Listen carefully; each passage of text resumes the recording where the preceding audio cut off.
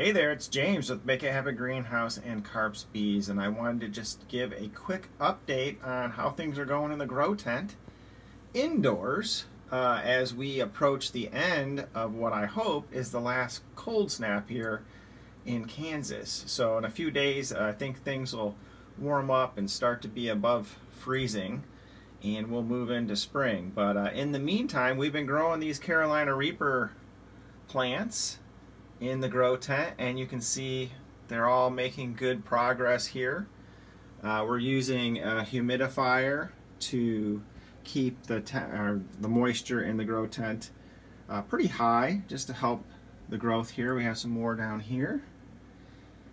And it's not all Carolina Reaper, so I spent the last couple days actually weaving in some additional plants. So I ordered some small banana plants. You see those in here. There's more over here.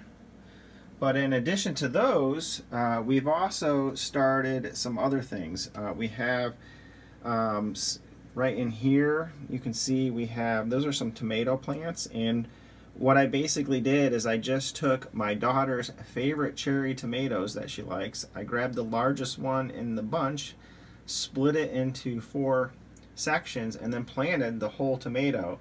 And what happens is you'll have multiple plants grow up. They get a little bit bigger than this, and you can actually take them and separate them into individual pots. And that's what I've done here, you see, with some of them already. So these are individual tomato plants that will grow up, and we will transplant those out to the greenhouse and eventually outdoors. So here's another one right here that's doing quite well, and one up here that's doing quite well.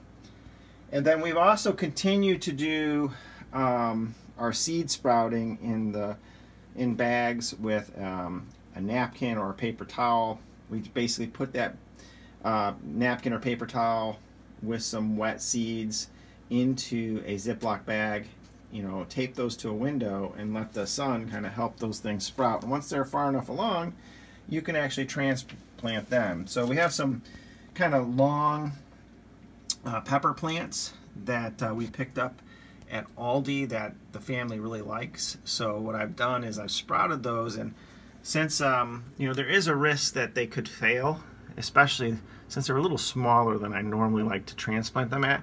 So what I did is basically 2 per pot. So you see 2 of these little plants per pot, and then what I'll either do, I have 2 options. One is if one's really weak, we'll just snip it and let the stronger one grow.